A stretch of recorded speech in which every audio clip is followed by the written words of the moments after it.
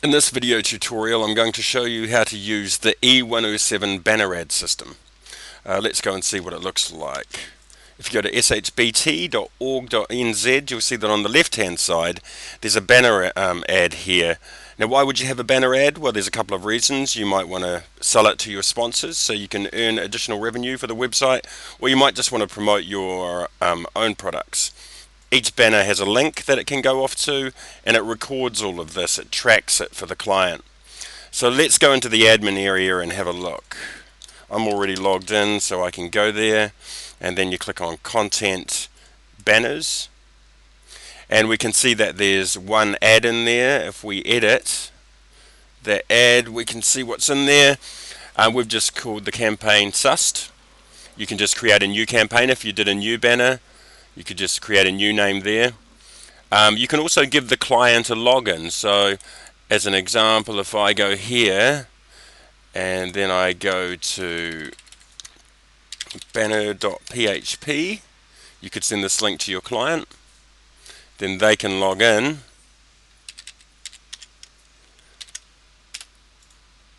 and they can see the stats for their campaign. So far it's had 40 click-throughs and 6,391 impressions. 1% conversion rate. That's not too bad. The average on the internet is 2%. So let's go back to the admin area, and then we'll go, oops, did I break it? Done something wrong there. Oh, that's right, I'm not logged in anymore. So let's log in again. There we go. Right, so we'll go back to content and we'll have a look at the banners again, and we'll have a look at that campaign so I can explain some of the bits for you. So there's our client login. I've also uploaded a bunch of banners. Well, one. I'm going to show you how to upload another one. And then of course you put the URL. So when somebody clicks on there, it's going to go to that URL. You can give them unlimited impressions, or you might give them 1,000 and sell on 1,000 basis. You can also schedule the banners. So you might have banners that show up just before Christmas and promote your products to clients. And we make it visible to everybody. But you can actually do it by user class as well, but we won't do it in this one. So let's create a new banner. I click Create New Banner. I'm going to create a new campaign. I'll call it SP, which stands for Spinning Planet, and the client login will be SP, and I'll just go 1, 2, 3, 4 because I'm going to delete it shortly anyway. And then the URL www.spinningplanet.co.nz, and I'm going to give it unlimited impressions. Now of course we need a banner because we don't want to use that one. So I'll just create that banner now, and what I'm going to do is upload a banner I just quickly created before.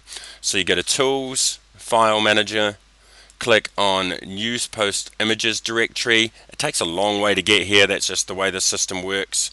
We're hoping to change it with the next revision of e107, but this is how you do it now. Choose News Post Images directory, click Up, and then you'll see there's a banners folder. So all we have to do is go click upload file to this directory. We choose our file. I put mine in my pictures folder, banners, and there's the Spinning Planet one. It's pretty bad. I just did it as an example for this.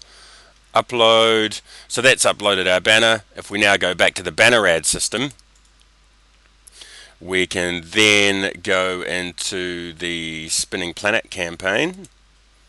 Oh, there's a bit of a typo. That shouldn't be that. Client should be SP.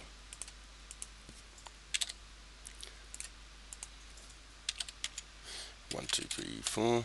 Oops, can't even type. And then we choose our new banner, and we can see that it's there. So we just tick that, and then we go update banner. So now if we go and have a look at the front page, and we refresh it again, and one more time, because it's on random, we can see that my ugly banner's there. But that's how you add banners to your banner ad system.